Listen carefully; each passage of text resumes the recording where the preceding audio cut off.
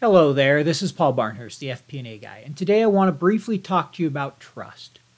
Trust is one of the most important things you can have in a finance relationship with your business partners. I've always loved this quote: "To be trusted is a greater compliment than to be loved." Everybody will love their kids, but not everybody will trust them.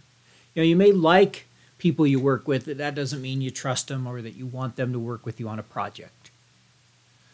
So when we speak of trust, I really like the idea of the cost of trust. This concept comes from Stephen M.R. Covey, that's Stephen Covey's son.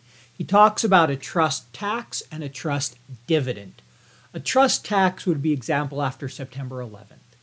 Because people weren't trusted, there was a tax at the airlines, at the airports, of trying to get through a plane, get through security. It slowed everything down. A dividend would be example where there's a high level of trust, such as FedEx and overnight deliveries. They develop trust.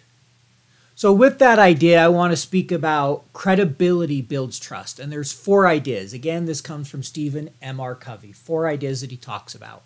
First is integrity. Second is intent. Third is capabilities. And fourth is deliver results. So integrity just means be true to who you are. Second, intent. Have the business's best interest at heart. Make sure you have a capable individual and a capable team.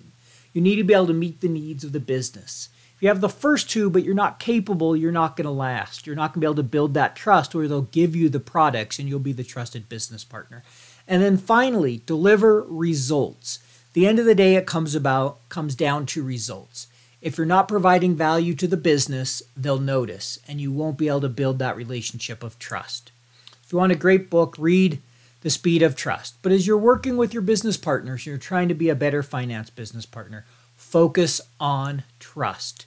It's a critical part of every relationship. This video, again, was brought to you the FP&A guy. Thanks for listening to this small clip on trust.